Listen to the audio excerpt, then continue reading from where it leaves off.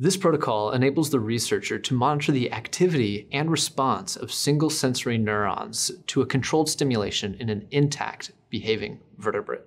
Loose patch electrophysiology is a quick and direct way to record from the spiking activity of individual neurons in real time, and that provides better time resolution and sensitivity at a lower cost than most optical imaging techniques.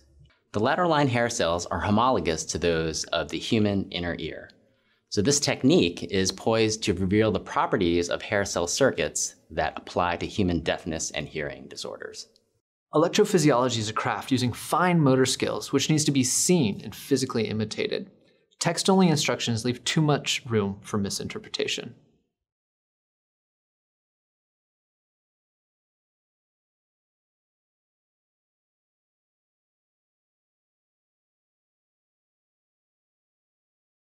To begin, dispense a thin layer of self-mixing silicone elastomer, such as Silgard, into a cover glass-bottomed tissue culture dish to make a silicone elastomer-bottomed recording dish.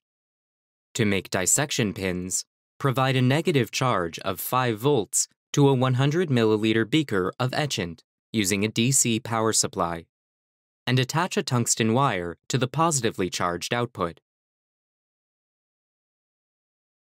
Repeatedly dip the tip of the wire into the etchant bath until the tip narrows to a sharp point. Under a stereo microscope, cut the wire approximately 1 millimeter from the tip with a straight-edge razor blade. Repeat this 3 times.